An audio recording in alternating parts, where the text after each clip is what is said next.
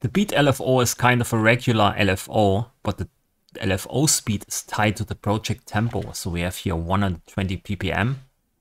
And when we open up here the help menu, you can read here about the rate. So we have, for instance, here, if we have -3, we have 8 beats.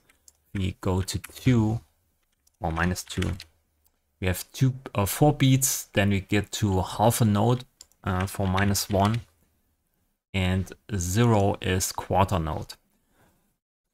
So we basically can step through the divisions, but it's not like an instantaneously switch. You blend between the divisions. So you can see when we have here in between things, we have partly in there basically a half note and quarter notes.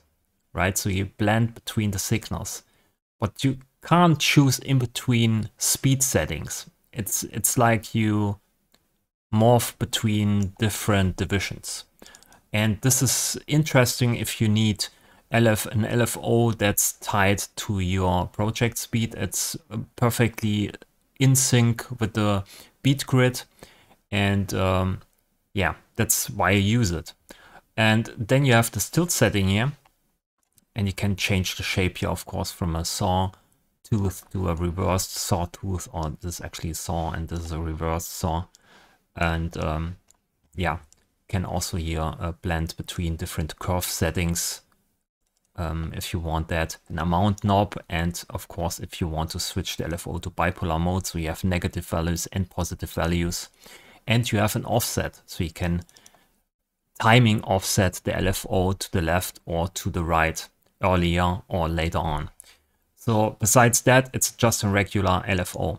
We also have here the global shuffle setting. So when you have play groove enabled and you dialed in here some kind of shuffle setting, this LFO kind of applies the shuffle also to the LFO setting. So we have when you have a nice hip hop groove and there's a nice shuffle going on, this LFO basically shuffles with it, which is pretty nice. So maybe apply this here to something like the cutoff.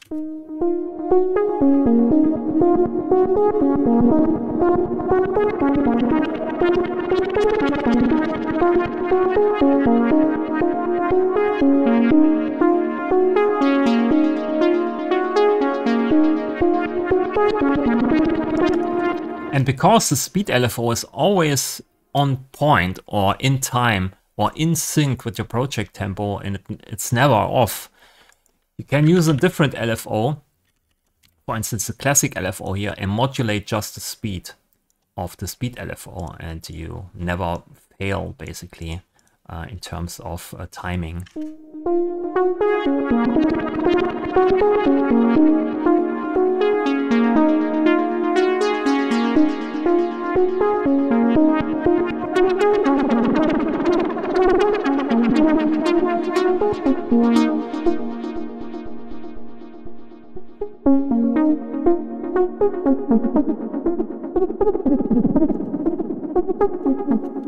So beat LFO, it's nice.